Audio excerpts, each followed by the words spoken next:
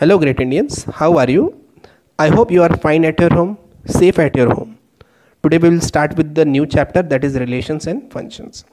In the class 11th, we have already studied about the set theory, how we can define a set. Sets are nothing but the well-defined collection of objects. We have studied the different types of sets, classification of sets, okay, and different example based on set theory. So today we will start with the new chapter, relations and functions. So this is a Cartesian product of the sets. How we can define the Cartesian product? For a given non-empty sets A and B, the set of all ordered pairs of x and y, where x belongs to the A set and the y belongs to the B set, are called as a Cartesian product. Okay, so symbolically we can write it as a cross B, where x belongs to the A set and y belongs to the B set. So Cartesian products are the set of all ordered pairs. Let's take an example. A equals to 1, 2, 3, B equals to 4, 5. So A cross B equals to 1, 4, 2, 4, 3, 4, 1, 5, 2, 5 and 3, 5. So notice A cross B and B cross A both are totally different, right? So how we can find the total number of elements of A cross B? Let's take, if A has a P elements and B set has a Q elements, so Cartesian product A cross B has a P into Q elements. Okay, so let's take an example. If A has a 3 elements and B set has a 4 elements, so 3 into 4, 12 elements, right? So student, this is the first topic, that is the relations and functions. We have already studied about the set theory. Okay, what are sets? Set are nothing but the collection of an objects. Now we will learn about the relation. We have already discussed about the definition of the relation, and we know that the relation is nothing but the subset. This is a symbol of subset. Relation is nothing but the subset of A cross B. This is nothing but the Cartesian product. Let's take an example. Let's take the first set, that is A set and B set. A set has the element 2 and 3.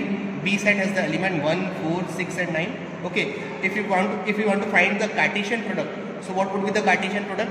2, 1, 2, 4, 2, 6, 2, 9. 3, 1, 3, 4, 3, 6, 3, 9. So Cartesian product consists of all these paired elements, as we know that the Cartesian product is nothing but the ordered pair, right? So this is nothing but the Cartesian product. We have already studied in the class 11. Okay, this all pair Cartesian products are nothing but the ordered pair of all these sets, right? Now let's learn about the relation. What is the relation?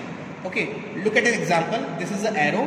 So it means that 2 is connected, 2 is forming relation with the 4. 2 is forming relation with 6, 3 is forming relation with 6 and 3 is forming relation with 9. 1 is not forming any pair.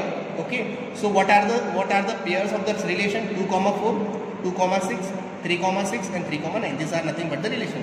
2, 1, 2, 4, 3, 6 and 3, 9. And observe students, all these elements are present in the Cartesian product. 2, 1 it is present, yes. 2, 4 it is present, yes. 3, 6 it is present, yes. 3, 9 it is present, yes. So it means that relation R is nothing but the subset of this A cross B. This is already we have studied.